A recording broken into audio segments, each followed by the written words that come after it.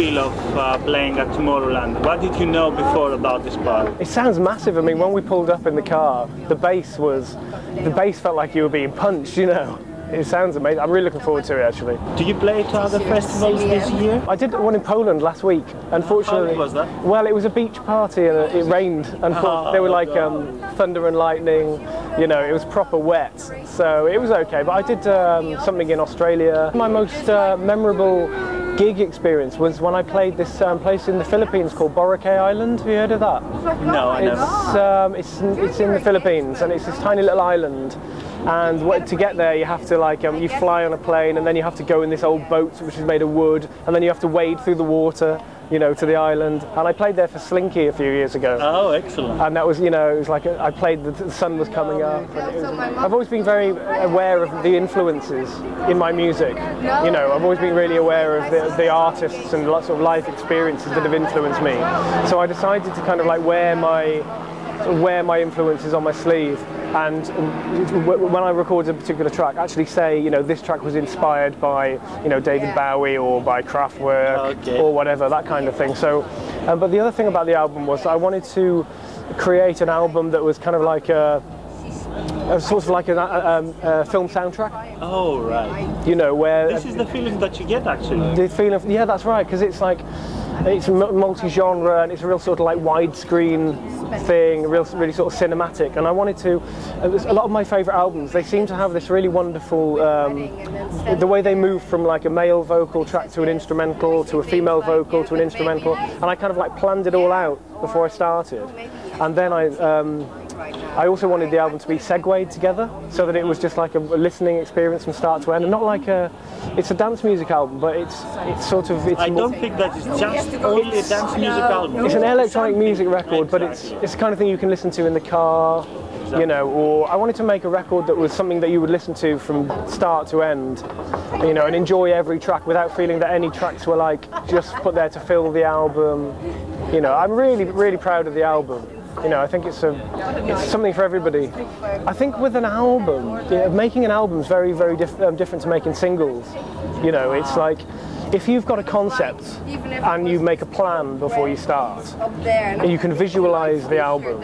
It makes it much more enjoyable. If you're just trying to like do a load of tracks and stick them together in one run release, you tend to end up with something that sounds, well, it sounds like you've stuck a load of tracks together. But if you've actually got a really strong sort of concept, you know, you actually know what the end result is hopefully going to sound like when you start, then it makes it a more sort of enjoyable process. Do you know what I mean? It's kind of like with Rain Stars Eternal, that was my first artist album, and it was a real sort of learning experience, you know.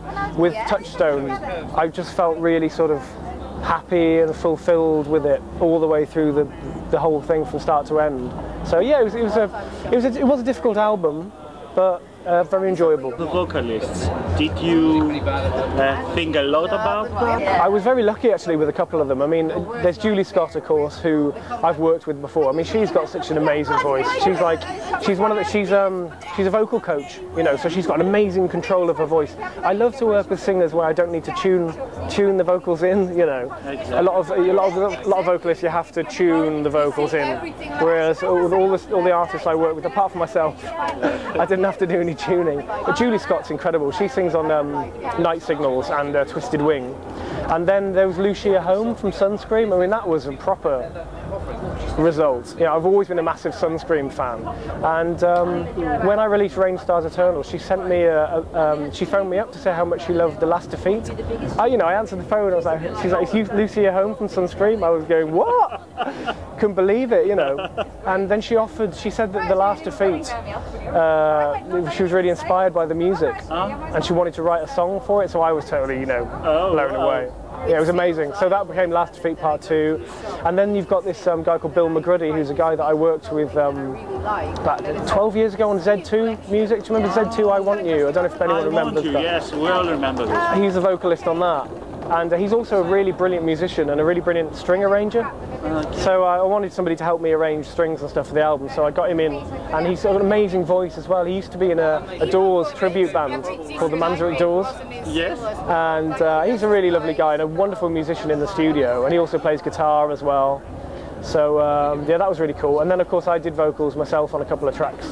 How do you feel when you record vocals? My own vocals? Yes, your own vocals. It's really weird, you know. It's a strange thing. I've always like sung, you know, but it was only when I recorded You Write the Rules in, was it 2003, I think. Yeah. I actually became comfortable with my own voice. Yeah. And then when I did Lates on the Fields. How do you feel that many labels are releasing stuff and they have all brand new 2010 versions? Sometimes I feel that going backwards and just releasing new mixes of old tracks is kind of like, unless you can significantly improve upon the original, I don't really see much point. Having said that, you know, I do quite often commission new mixes of my own material to play in my sets, but that's because I get bored of playing the same ones. Exactly. You know, like for example, Destination off the, you know, it was on the Tiesto Nyana album, yeah. Solarstone Destination.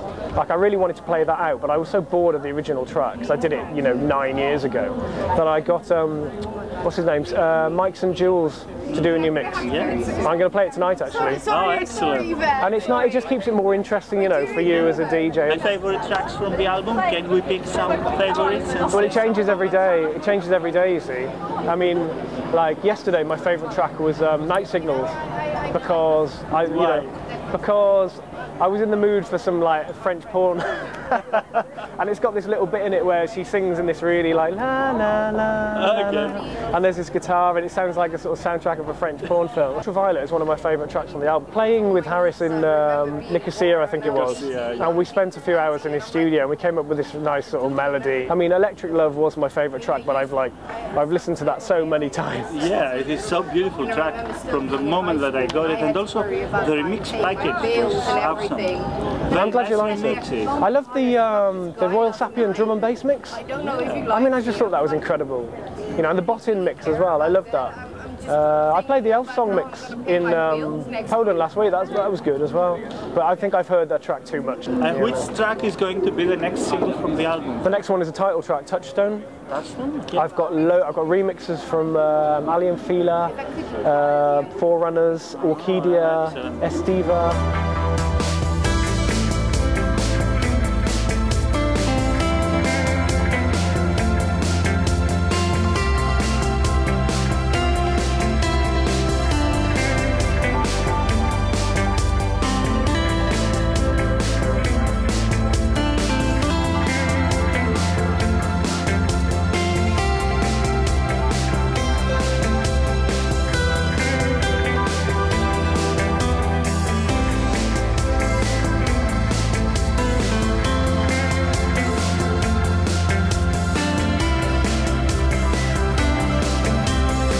Did you meet many of your artists? No, it's always really mad when you meet them. It's like you and me, we've just met and we've been talking on the internet for about 5 years. Yeah, exactly. You just don't meet because the electronic dance music is like it's all on the internet, isn't it? Only the internet. I loved it, but they never look like you think they're going to look.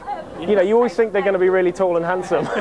One of the guys from Dynamic Sense, Nick, I met him again for the first time in 5 years at the Matrix on Saturday. Okay. But yeah, you never get to meet most of them. I never met Lucia Home. Mm-hmm. She recorded the vocal in her studio and then sent it over. Really? Never met her. I'd love to meet her though. I'd probably just fall at her feet and kiss her feet. Well, you know, I recorded most of Touchstone in the house where I live now, which is a farmhouse in the middle of nowhere in Wales. Oh, in Wales? And oh God, I left Birmingham years ago.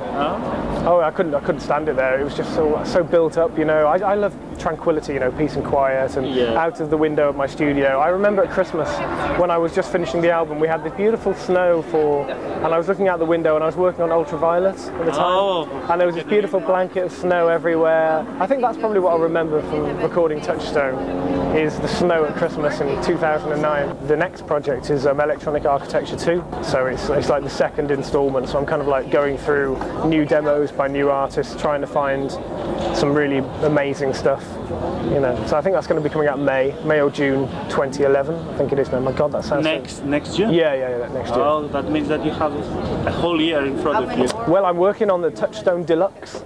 Oh, tell us what it's all about. Touchstone Deluxe. It's going to be a sort of a new version of Touchstone with 2 discs. It'll have the original album, and then there'll be an album of some new mixes of some of the tracks and videos and stuff. Oh, excellent. So it's going to be a big project. Yeah, I think it's January, February next year. I love doing the radio show. The radio show is basically, it's the way that I find new music, you know, and I love presenting the show and like talking to the listeners, and you know, playing new music for them and finding unusual music. Like, you know, it's not the kind of thing I usually play and all that kind of stuff. And all the wonderful progressive, because I don't get to play that much progressive house in my DJ sets because I normally play at sort of trance events. So it's a way to just like discover brilliant new music and share it with people. This is what many people said, is that the radio show is not trance anymore.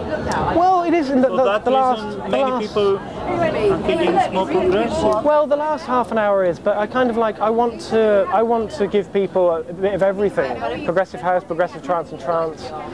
You know, it's. I mean, there's loads of trance shows out there, and I want people to hear a cross-section of music because I love all kinds of electronic music. So why should my radio show just be all trance? And also, Rich, you are very recognized because you have done the first label that is administered from the people themselves. Solarstone recordings.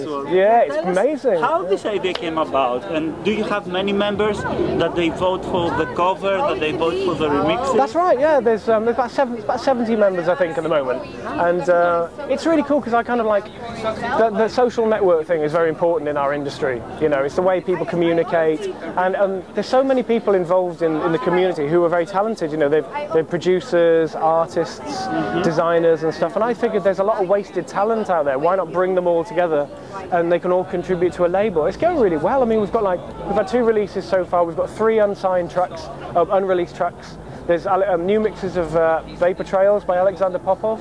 That's the next one. It's really exciting, you know, just everyone's so enthusiastic about it. The top 100 list, do you think that this is important though?